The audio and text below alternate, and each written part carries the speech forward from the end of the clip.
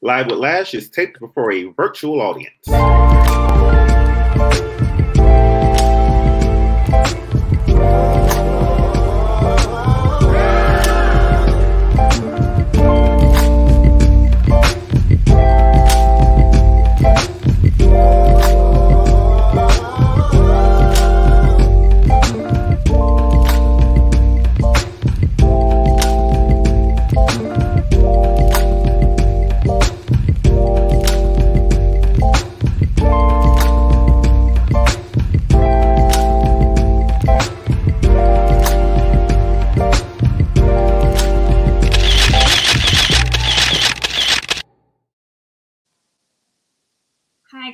It's your girl and you're live with Lash.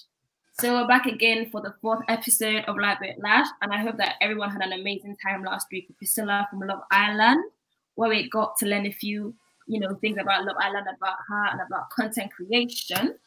So today's guest, everyone who knows me knows what basketball means to me, and it's Mental Health Awareness Week as well. So I decided that this week's guest should be people involved in something that helps like a stress reliever, all of that. So let's get to meet today's guests. Promise and Atonye are professional basketball players that can both D you up and put the ball in the basket. In the 2014-15 season, Promise reached the NCAA Sweet 16 with Arizona State. In the 2015 WNBA draft, Promise was selected by the Phoenix Mercury. Promise's professional career has seen stops in Spain, Germany, and Romania.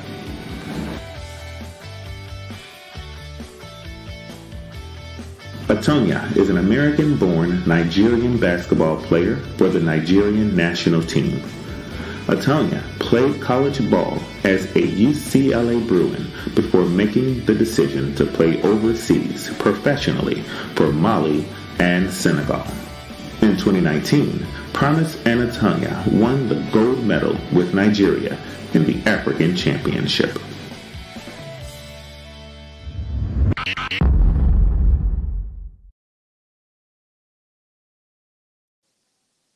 Hi.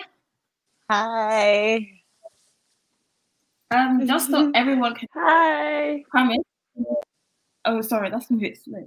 Just so everyone knows who everyone is now, could you just wave? Actually, the name is there. Yeah. So that's Promise and that's Atonye. And they're professional basketball players like everyone already saw. So let's get to find out about what got them into basketball, when they started, and just everything. And yeah, I see that they are very beautiful as well. So when do you guys start playing? I'll start. I started playing basketball around 12 years old. I started in 6th grade. And I only started because my older sister and brother played basketball. So I decided I wanted to play sport as well. That's nice. Atonye? I cannot hear. Shoot. Atonye, can you hear me? Let me try putting my headphones in. Okay. I'm so sorry, but I cannot hear you guys. So. Hey, can you hear me, Atonye? Okay, wait. I'll just ask them. Can you hear me? Somebody, Hello. Yes. Okay, now I can hear you. Okay, you can hear me. Can you hear Lash? Can you say something? Hello. Hello. No. Okay, no worries. And this is the reason why we do a live show, because live shows are awesome. So this is what we're going to do. Thank you to our virtual studio audience for bearing with us for just one quick moment while we get our technical issues adjusted. Atonye, we're going to ask you to please log off and log right back in, and then we're going to pick up as if it was a live show.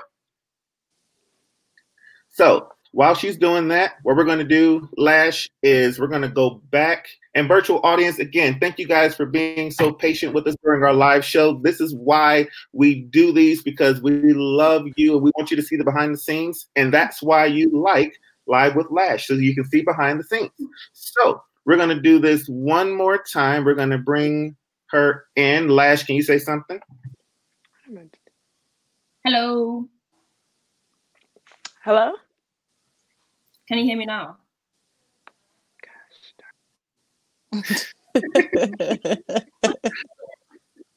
Somebody, Sylvia says it's that whole Wi-Fi. No. It is. So again, if you haven't already, we still want you to like today's episode and to share it with your friends so that they can come in and watch the show live as well and learn about these wonderful young ladies. And we're going to try one more time. Can you hear me okay? Okay. Hi, guys. Hopefully it works. Can you hear me now? Hello? Yes. Okay, I can hear you. Can everybody? You can hear Lash? Can you hear me? I can hear you now, but now I can't hear. I can't hear him. You can't hear me? Wait, No, I can read Oh, lips, that's but I cool. can't. You don't need to hear me. But Lash, say something one more time. Hi. Yeah, so I can hear you just fine, but I cannot hear him. That's fine. Promise. Can you say something to make sure she can hear you as well? Hello. Hi, Atonye. Yeah, promise I can hear you too. Okay. Perfect. Okay, I'm going to go back. We're going to play the... No, we're good. We're going to start from the Atonye and asking her about her career. Ready? Yeah. All right. And... Yes. Let's get it. Okay, so we asked Promise 2 seconds ago before we went off. We asked her what age is in. So now we're asking you, Atonye, when did you start playing and how did you start playing, basically? Yeah, so I started playing basketball around 5 years old at the YMCA. They have like a small junior league. It wasn't much, but it was just us kids running back and forth from what I can recall. And I got started there. And from there, my parents put me in extensive training, different club teams, different little league teams. And I took flight from there. Ooh, at 5. Yeah. Okay. Okay, that sounds like talent. Okay, so we're going to also ask now, like, you started playing for fun pretty much initially in your earlier days. So how did the transition go from you playing for fun into you being professional? Like, did you get scouted or? Yeah, so I had an older sister that played, so it was just naturally that the younger siblings followed, like you said, for fun. I was always tall as a kid, so it wasn't until high school that I knew that I was, probably above average. Before I just thought I was good, but when you got into high school with better level of players, then you know that where you kind of resonate on the scale. When I got into high school, my parents realized that I was above average and good enough to probably play Division I basketball. And from there, I went into even more training, more personal training, higher end club teams. And I just built my resume and my career from top high school coaches, connecting with them, other top players, and really traveling around the US playing in local tournaments, just trying to better my overall game.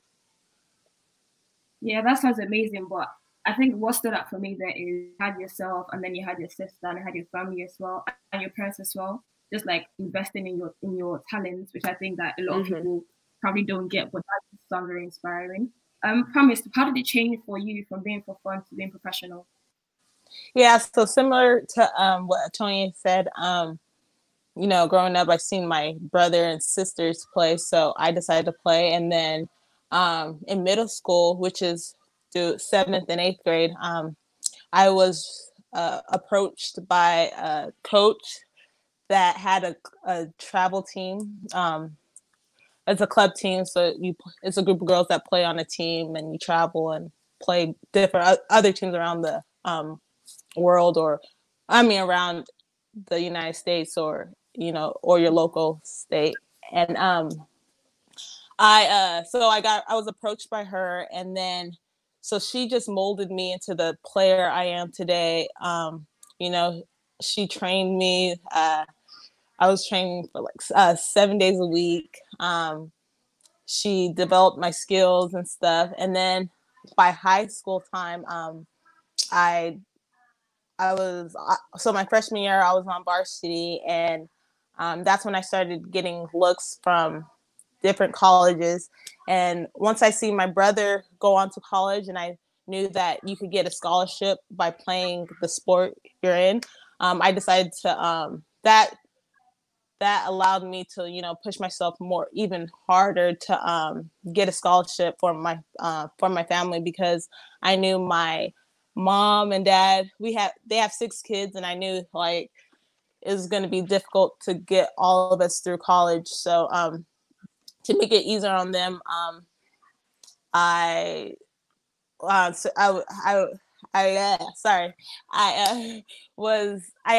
a scholarship to go to Arizona State, and then I played there 4 years, and then I like you guys said, was drafted to WNBA, and then went overseas.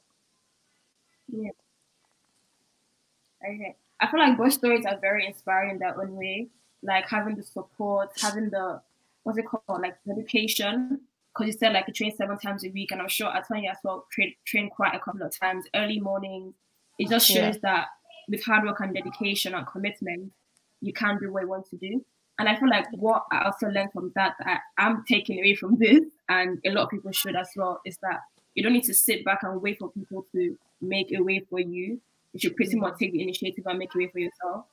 Yeah. So what has been like your biggest hindrance or like a biggest challenge in both careers? Let's start with Promise this time. Like playing overseas, like my challenge overseas, or like being in professional, or like growing up playing basketball. Mm-hmm. In being professional in basketball in general. Okay, so biggest challenge it's just like the sacrifices, and like you know, you got to really sacrifice, like not being able to be here in the summer, be where you live in the summer, to be with the team that you want to play.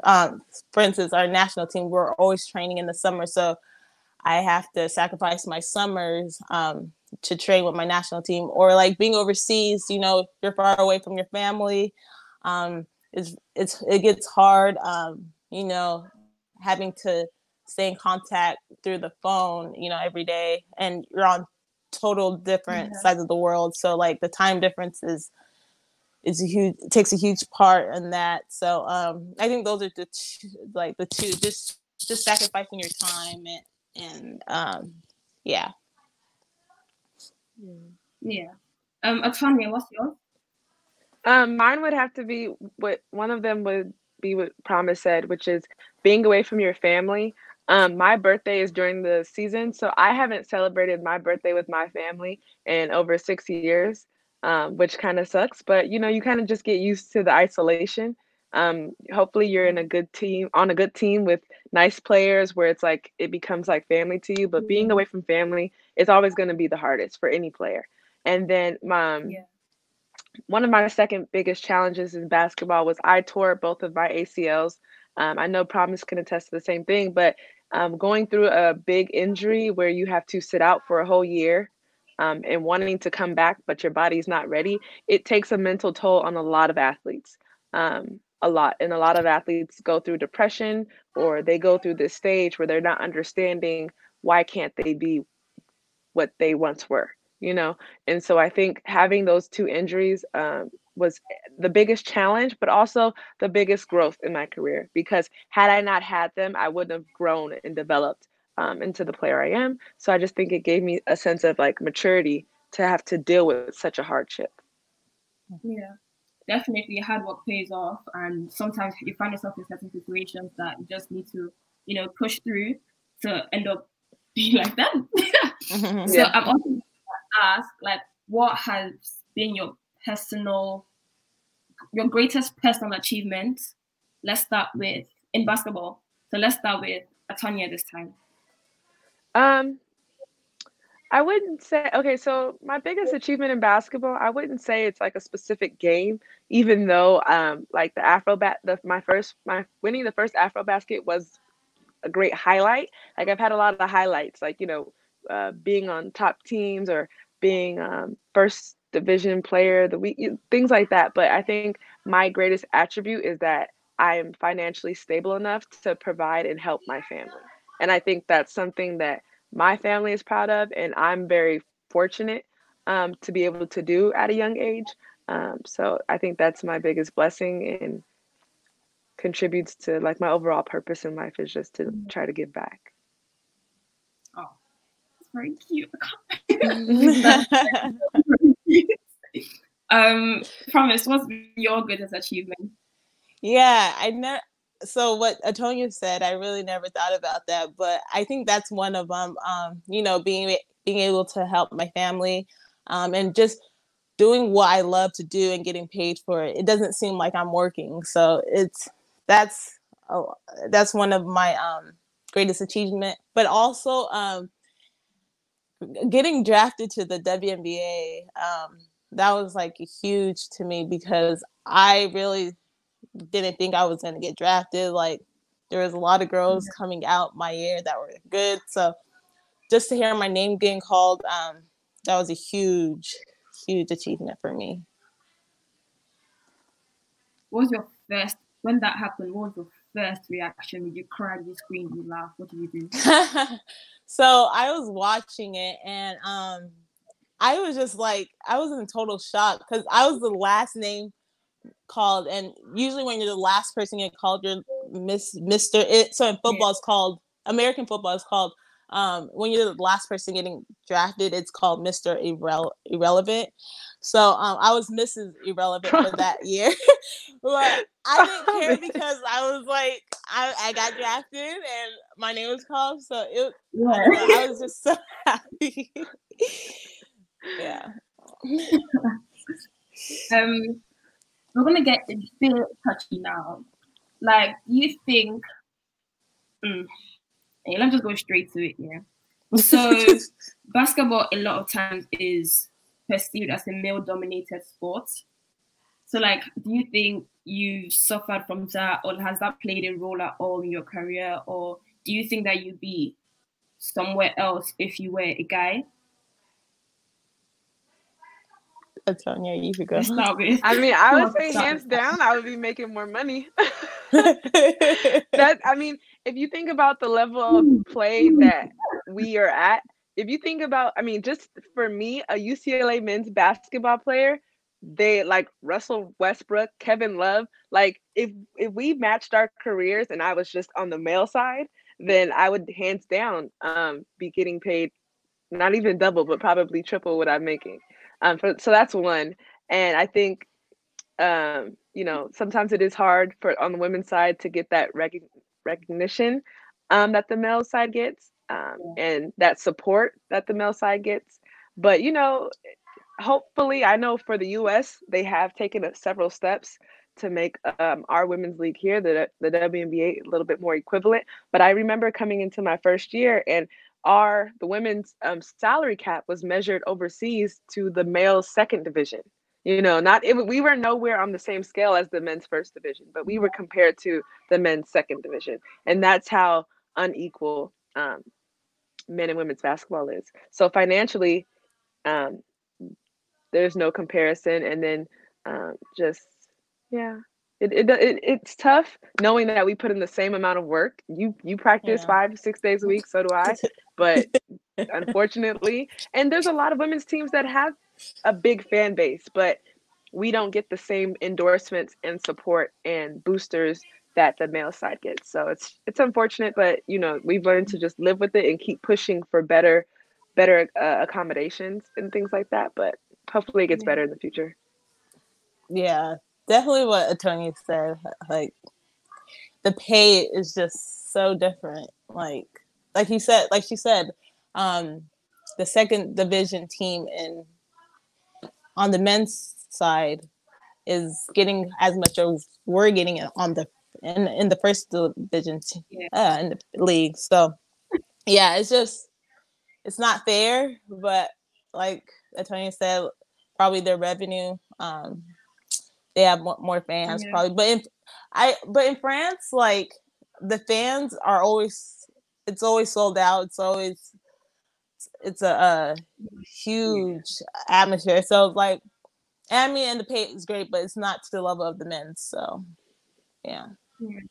There's a lot more you can do with like equal pay, like take care of your family, actually go on trips, all of that. What? Can you imagine getting the same pay as the men's side? Oh my gosh. I would be playing till I'm 40. I know. You could probably retire in like 5-10 years. Yeah. True. You can actually start a foundation, anything. But that being said, though, do you think there's anything that you can do, anyone can actually do to like kind of sort that out, or do you just sit back and watch? Like, is there anything like, can we actually fight for it? There's just no hope. Just be honest.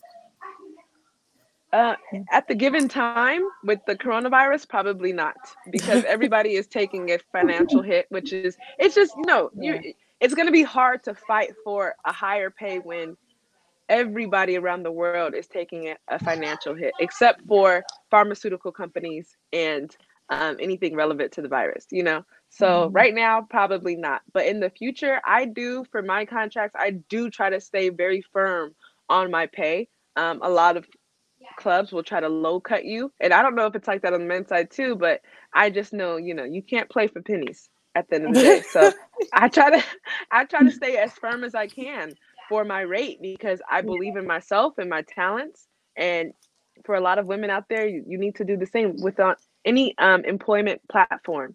You believe in yourself enough that, God will see you through to the level of salary that you deserve. Yes, sis. Just for you now, taking it one step deeper. Sports in Nigeria is not really. But what do you think about female sports in Nigeria, especially basketball?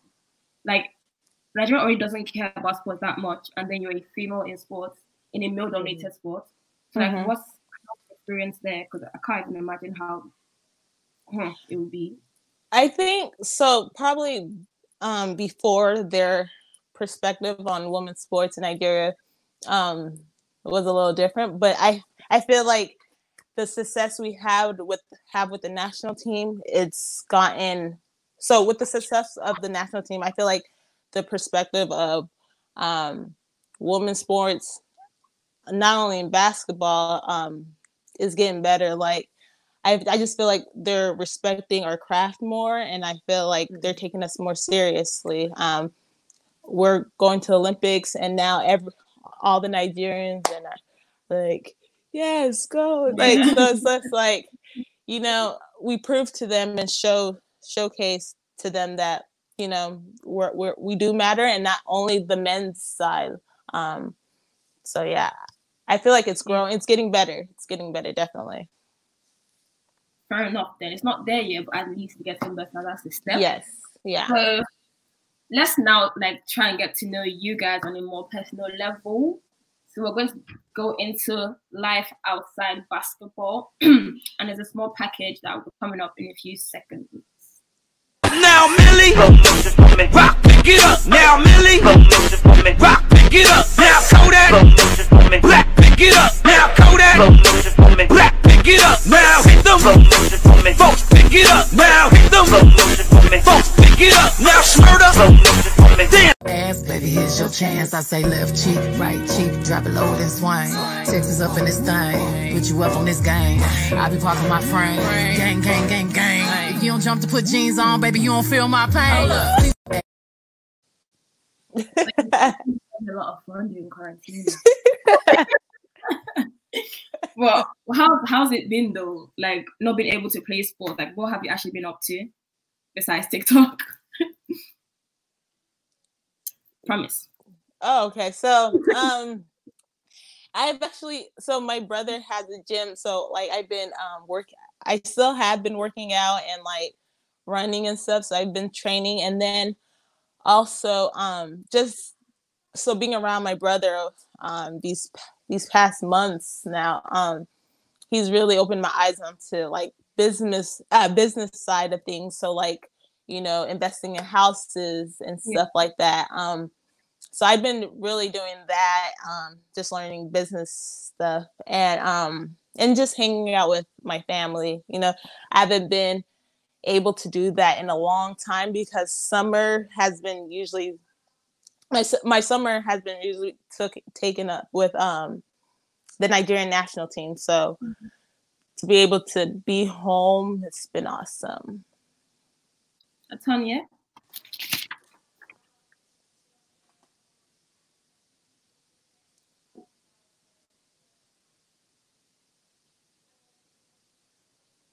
We can't hear you. I can't hear you. We can't hear you. How are we going to do this? Okay. Yeah, try now.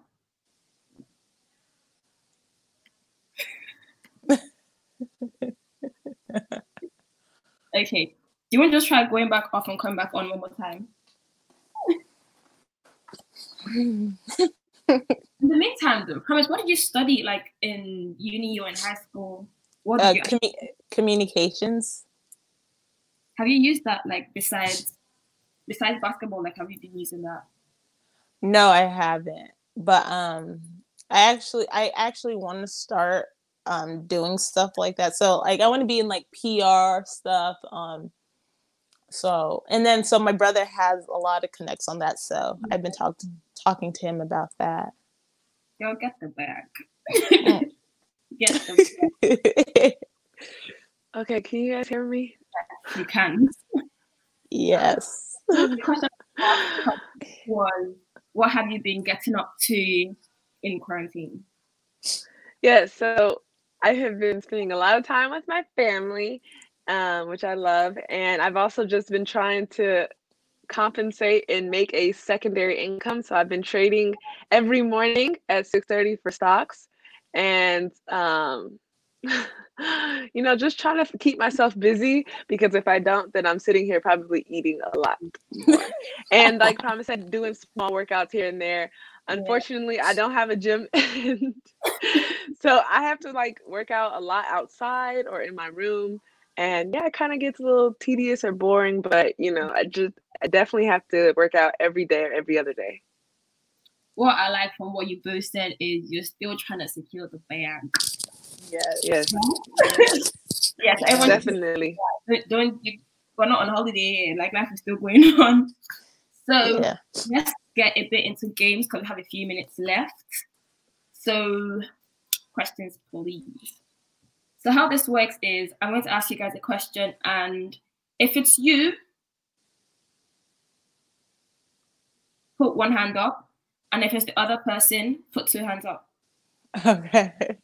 Where should I go? I don't know. 1 second. Be back in a second. Where is she? That was an accident. I was trying to see the comments and I hit the button. So what I said was, if the answer is you put one hand up, and if the answer is the other person, put two hands up. So first question, okay. Who has committed more fouls in the game? One hand is you. What? It's you. No way. It's you. No. It's you. Who have I ever even found? I know you drinks in here, so you guys will both be drinking. Next question. Who has better team spirit? You see how we both hesitated? You're not answering. Wait. Okay, I'll go with Promise. I'll agree. That's one thing. Next question. Who is more likely to spiral out of control on a night out? Basically, who can't handle the liquor? Oh, I don't. That's drink. not true. Well, I don't. No, I don't even drink. Promise. I can't hear Promise. Dang it. You can't Huh? what? You can't hear me? Can you hear me? It's like it's a little off. I can hear her. Can you hear her? Yeah. Okay, well then, yeah, no way. I definitely know. Promise. How you gonna say you can handle liquor? I'm going to drink. Exactly. So then how you can need it be to put me? one hand up. Oh, who is more likely to spiral out of control? You. She said, but then her second question was Basically, who can't handle the liquor? exactly. So then, Yeah, You. so you're telling me out of the both of us, who can handle liquor the best? You. I don't drink. Exactly. So she's asking who cannot handle liquor the best. wait, your friend is here, Tracy Allen. So let's ask her. She's the deal breaker. Who's Chase? Oh, She said, Jesus. Redondo Beach. She seems to know you. Oh, Redondo Beach. Isn't that you? That's in Cali. Next question. Next question. Who? Oh, sorry. Next question.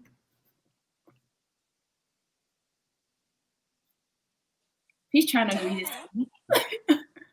Who is more likely to start a fight during a match? Who's likely to get into a fight? To start a fight. It's like you have to answer the question. These questions are not applicable to us. I know, but if you have to answer, we're both peaceful, so I'm just gonna blame Promise. Next question. who's Who is more likely to be late to training? Atonye? Be late? Yeah. I can see myself being late. I can see myself being late. Who is T? Oh, that's me. That's the name I go by. You've been outed. T does fight. I do not fight. Oh wait, only for money. Only for money. Okay, never mind. Okay, who is more prone to injuries or breaking a bone? I saw you tore your ATL. Yeah, I've never. I mean, knock on wood, never broken a bone. Yes. Okay, next question. Yeah. What? We're both good basketball players. So, okay. And we play different positions, so Promise, I can't hear you, so you're gonna have to translate whatever Promise is saying. You said you're both good basketball players and you play two different positions, so you can't really actually rate them. Yes. Okay. Yeah. Okay, so people have been on here. I don't know if you've been able to actually see their comments, but let's quickly go through fan mail.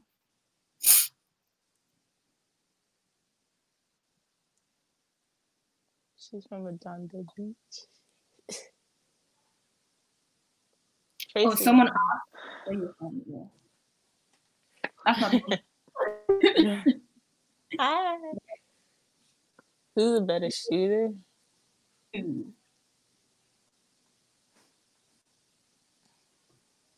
Oh, so do I read the question?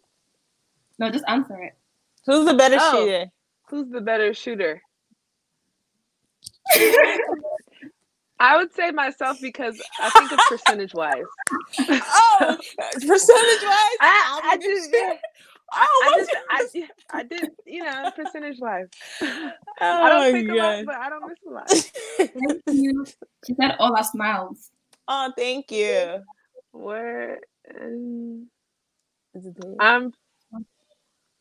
our national team. Well, we're on the same national team, so we both play for the Nigerian national team, and I'm from Los Angeles, California. Okay. How do you? Well, this would be, to begin with, we are both out of school. We have both graduated, and so we're not currently studying anything. But when we did, the university gives us a really strict, organized schedule, and they block out 2 to 3 hours a day in the morning or afternoon and night for tutoring and studies. Okay. Amen. Thank you. Yes, amen. Thank you. So let's just get 5 more and then we wrap up the show. 1. Okay. 2. Thank you. Loving this. Oh, thank you.